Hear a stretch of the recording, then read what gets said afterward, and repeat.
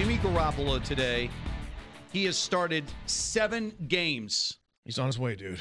7 games in his entire NFL career, and today he becomes the highest paid player in the history of the NFL. And some of the numbers of his contract are staggering. $137 million deal passes the Matthew Stafford deal, but what makes it even more pronounced, because Stafford got like 135. So the guarantee. $90 million guaranteed. Stafford only got 60. $90 million guaranteed. I can guarantee for Garoppolo. All the teams, like, I don't know, the Packers, maybe the Falcons, maybe the Saints, hate John Lynch right now. All right, so if you're Drew Brees and you're a free agent right now, right? Some people say, well, he'll settle for maybe a 2-year, $50 million deal with the Saints. Not now. Why? Not now. Jimmy Garoppolo's making $30 million a year for the next 2 years, and then you got the 2 big ones.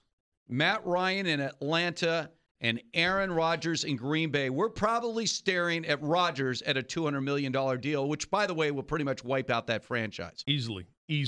Well, if that's what Aaron Rodgers, and maybe the market does dictate based on the Garoppolo deal, yeah, $200 million, what he's asking for. Here's what I'm hearing with Aaron Rodgers: a total $200 million, of which $125 million would be guaranteed, as opposed to that $90 million, $75 million guaranteed up front. The Packers will tell him to pound sand.